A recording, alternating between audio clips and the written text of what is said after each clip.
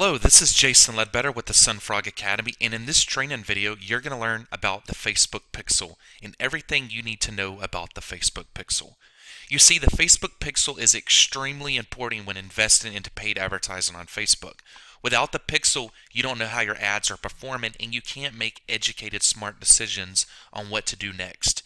The Facebook Pixel is a piece of code for your website that enables you to measure, optimize, and build audiences for your ad campaign. Now, do not get worried about me saying the word code, because I'm going to show you, especially when using SunFrog platform, how easy it is to set up the Facebook Pixel. As a matter of fact, you don't even have to install any code. Now, some of these bullets you may not quite understand, but as we go deeper into this video, you will start to understand and all the dots will start to get connected. However, let's go through these bullets really quick, and then we're going to go over the shoulder, and I'm going to show you in real time what all this means. Okay? So the Facebook Pixel, it allows you to track events. Now, an event is like view content, add to cart, purchase. So if someone clicks your ad and views your content, that is considered an event. If someone adds a product to the cart, that's considered an event. And if someone makes a purchase, that's also considered an event. Facebook actually has a lot of standard events, such as view content, which tracks key page views like product page, landing page, article. Search tracks searches on your website. Add to cart tracks when items are added to a shopping cart. Initiate checkout. Add payment info, track when payment information is added in the checkout flow. Make purchase, track purchase or checkout. Lead, track when someone expresses interest in your offer by maybe submitting a form. And completes registration, so maybe they complete a subscription or even a webinar sign up. The Pixel also tracks stats, so how many times an event happened. So let's say that you was running an ad and you got 5 purchases. You will see in your reports, you will see 5 purchases. It also tracks calls per click or calls per event. The Pixel also pixels people who engage with your ads and website. It builds custom audiences that you can promote. So for an example, if you have 100 people purchase, you can build an audience of those 100 people that purchased, and you can retarget them with more future advertisements. Keep in mind, you can only create one Facebook Pixel per account. So if you've already created your Pixel, you won't see the Create Pixel button. Now, the Pixel automatically builds audiences of website visitors that you can retarget. Like I was saying up here, you can build audiences of all your purchases, all your add to carts, and all your view content, and you can target those people with ads later. You can create audiences for people who take a certain action on your website, like visited a product page, added to cart, or purchased a product. You can also create lookalike audiences, so you can find more people who are similar to your best customer. So for an example, when you create a audience of your purchases, let's just say that you had 500 purchases, 500 customers. You can also create a lookalike audience where you're going to ask Facebook to go find more people that match the same type of details of the people that purchased. And then you can run ads to lookalike audiences of your customers. And you can also access audience insights, so you can get rich insights about the people who visited your website, such as the demographic, what type of interest they're into, what type of pages they like, and a bunch of really cool details that can help you make better decisions with your advertising.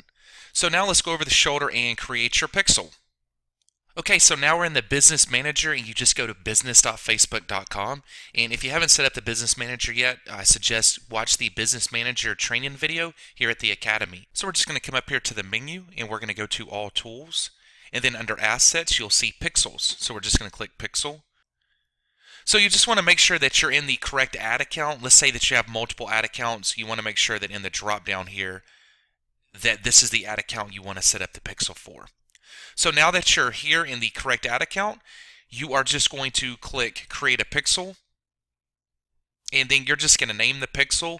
So I usually just name it whatever the ad account is. So my ad account's Jason Allen Agency, so Jason Allen Agency Pixel is fine. And then you just click Next. And just that fast and easy, you have created your Facebook Pixel for your ad account. Okay, and now you're going to want to install your Pixel, and the cool thing is if you're using the SunFrog platform, it's super easy. You do not even have to install any code. So we'll just click copy and paste the code. Okay, so now we're going to grab our code, and we can just copy this whole code and throw it in a notepad. We actually only need the pixel ID, which is right here. And you can verify that by looking here. It's the one that's highlighted, you see? So it's here, and it's also here too. But we just want to copy that little ID there. That's all we have to do. And then we're going to hop on over to sunfrog.com. And I'm just going to go to the bottom and log in. And if you haven't signed up yet at SunFrog, it's completely free. Just go ahead and sign up for SunFrog. Okay, and once you're logged in, you're just going to click Traffic Conversion Tracking. And right here it says Facebook Pixel ID. And you're just going to pop in the Pixel ID and click Save. And that's all you have to do, and now you are able to start tracking events on SunFrog. Okay, now we want to check that our pixel is firing correctly, so I recommend adding the Facebook Pixel Helper, and it's a Chrome extension, so you have to be on Chrome. And don't worry, I have the link here. You just click this link and you click Add to Chrome. And what that's going to do is that's going to give you this little extension up here.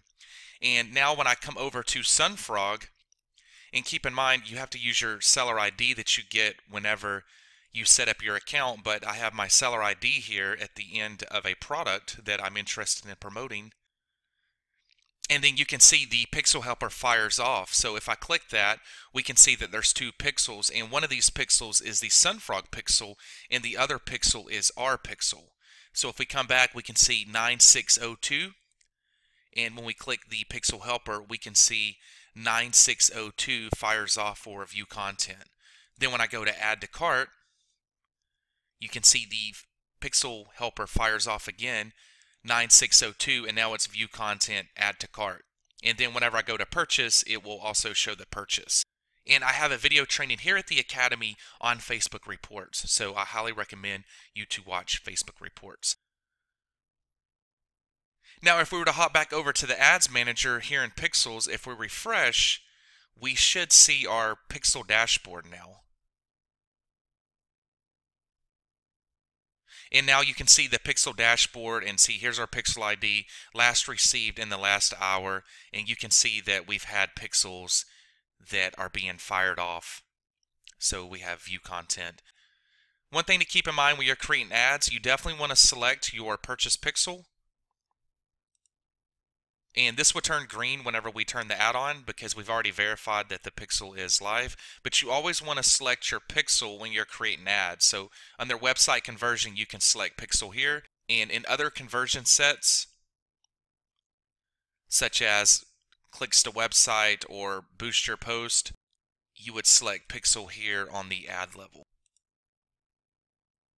So under advanced options, pixel tracking, track all conversions, and you want to make sure that you select the pixel, because if you don't select the pixel, it's not going to be tracked. You're not going to be able to track your clicks and your events. And last, in SunFrog, I just want to show you one last thing. If you're using SunFrog, you can come here to create a collection, put new collection.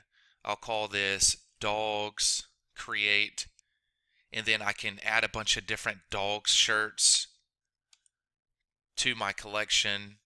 So I'll just search dogs and I'll just add a bunch of them. And what I want to show you is right here, custom campaign tracking. You can actually pop in your pixel here as well. Save changes. And when I go to this link, my collection link of dogs, which is like my storefront with all my dogs, with all my dog products, you can see that the pixel fires off for collections too. Okay, so in this training video, you've learned how to set up your Facebook pixel and everything you need to know about the Facebook pixel.